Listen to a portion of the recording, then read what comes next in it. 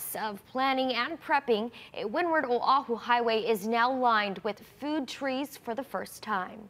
Hopefully give fruit one day and we can come back and enjoy the fruits of our labor.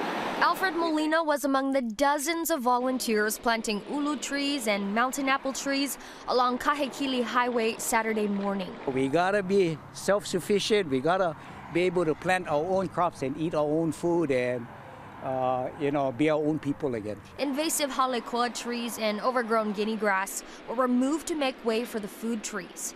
State Senator Brenton Awa says the focus is paving the way towards sustainable agriculture. Yeah, we're going to feed people, but the goal with this is to be the seed. Awa says it was the Department of Transportation who gave the green light. They saw how much community was involved in this, and they started helping, which was good.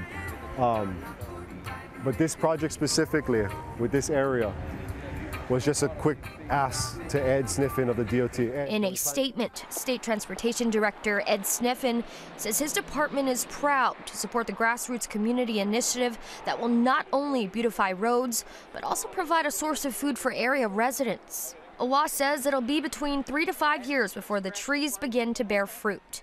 They've put out these totes that can hold up to 275 gallons of water to nourish the trees. The totes are covered with art created by the elementary students. I think it's very important to be here planting because we're putting our hands into work that will hopefully build the future. And hopefully this is a seed for more to come and more to spread throughout the islands. 70 trees are now taking root. The trees and equipment to make it all happen were donated.